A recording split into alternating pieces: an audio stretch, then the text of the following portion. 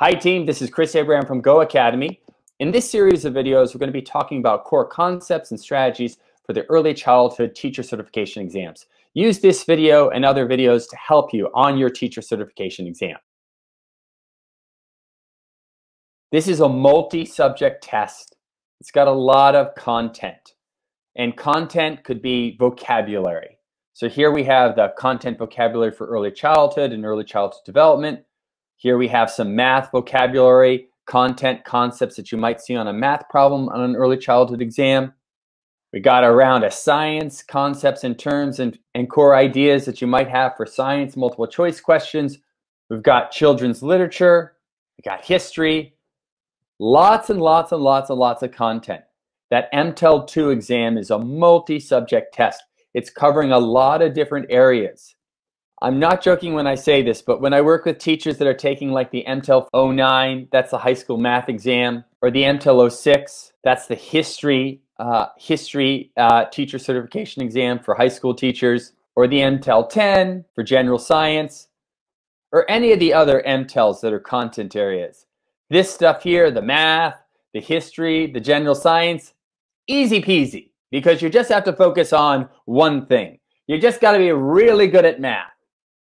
Whereas an early childhood exam like the Mtel 02, well, here's an exam that has a little bit of everything. It has your early childhood, it has your special education, it has children's literature, early literacy, math, science, English, history questions, geography questions, and 2 essays, which incorporate lesson planning. Lots and lots of moving parts here. One of the best ways you can get ready for this test is to study the core content or core vocabulary in each of these sections. All these key vocabulary words and concepts in early childhood, math, science, English and literacy, and history. These are these essential ideas that you want to know to have success on the multiple choice and the open response. You're just building general knowledge here. No one has to be an expert on any of these ideas. It's just having an awareness of these ideas. For example, you want to know the difference between fiction and nonfiction. Which one is real? Which one is not real?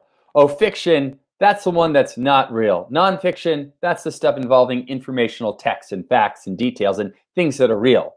That may seem basic, right? Well, even if you had that basic awareness of those two ideas, that might translate into a correct answer on the multiple choice. Or in history, basic ideas like events in the American Revolution, like the Boston Tea Party, or what is the U.S. Constitution, and how is it connected to ideas like popular sovereignty and governments that are ruled by the people? Or what is a whole number or prime number? Or who's Piaget? And how is Piaget different than Vygotsky? These are all core ideas, and if you start here, make sure you have a working knowledge of any one of these terms, like a one-sentence definition of any of these terms. Hi team, this is Chris Abraham from GOHAcademy. If you like this video, press the like button below or subscribe to our channel. This allows us to do more videos for teachers on their teacher certification exams. And if you need additional help, you can come and check out a GOHAcademy workshop or webinar or tutoring. You go to www.gohacademy.com. Have a great day, everyone. Bye-bye.